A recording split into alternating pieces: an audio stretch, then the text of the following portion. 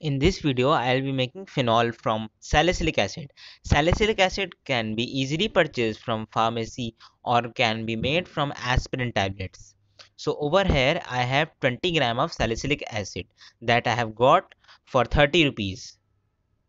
I placed it in a distillation flask and attached the thermometer on the top. I added some water inside the trough and my short path distillation setup was ready. For more efficient cooling, I placed some wet paper napkin around the receiving flask. Then I lit the spirit lamp and started heating. Soon the salicylic acid started melting. Salicylic acid decomposes at 200 degrees Celsius to give phenol. This reaction is called a decarboxylation reaction. I covered the flask with aluminium foil so that vapor of phenol could make up to the top.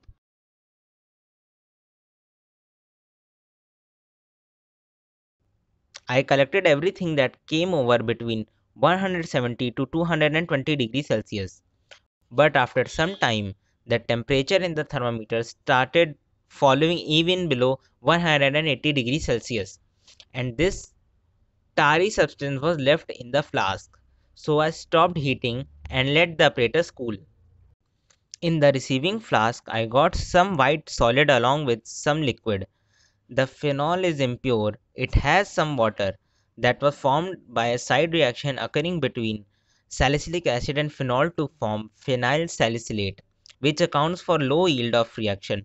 Phenyl salicylate has a high boiling point, so it was left in the distillation flask. I cleaned the distillation flask.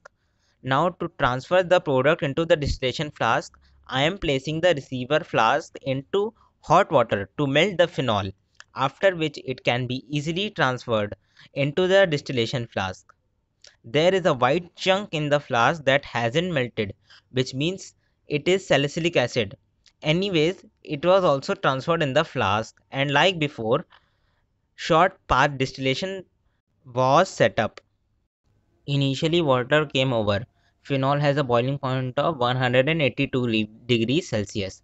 So when temperature in the thermometer went up to 180 degrees Celsius, I changed the receiving flask and placed a paper napkin to cool the flask and collected everything that came around 180 to 200 degrees Celsius. When temperature started rising above 200 degrees Celsius, I took out the flask. It had some clear distillate. I was greedy, so I again started heating, and this time I collected everything in a test tube until the temperature started falling below 180 degrees Celsius. In the test tube, I got around 1 ml of phenol with some crystals of salicylic acid which I kept aside. Phenol has a melting point of 40.5 degrees Celsius. The room temperature was around 28 degrees Celsius, but still it wasn't freezing. So I stored it in a glass container, but the next day it automatically freezed.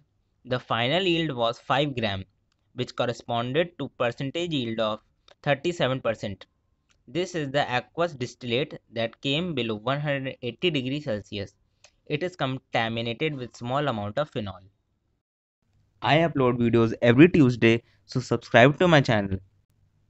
If you like my work, you can support me financially through Patreon and PayPal. Links are given in description.